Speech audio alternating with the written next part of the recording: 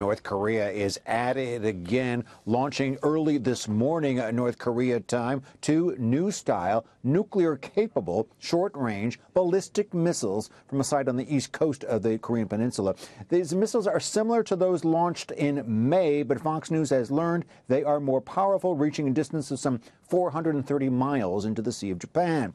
And this comes after North Korean leader Kim Jong Un was seen also this week with what is claimed to be a new North Korean submarine from which ballistic missiles could be launched.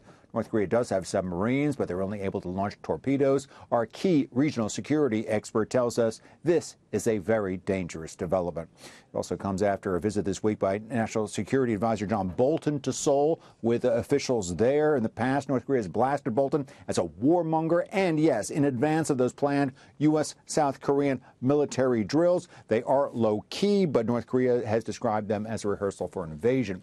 Most importantly, John, it comes after, and it is the first launch since the meeting last month between President Trump and Kim Jong Un at the DMZ. It was hoped that could restart stalled nuclear talks.